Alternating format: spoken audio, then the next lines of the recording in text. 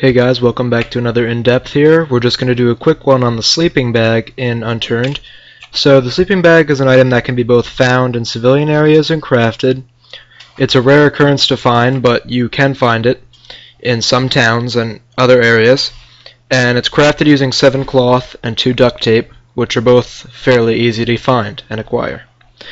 So the way that the sleeping bag works is you'll equip it and you'll place it down by left clicking, and you can claim the sleeping bag and unclaim it.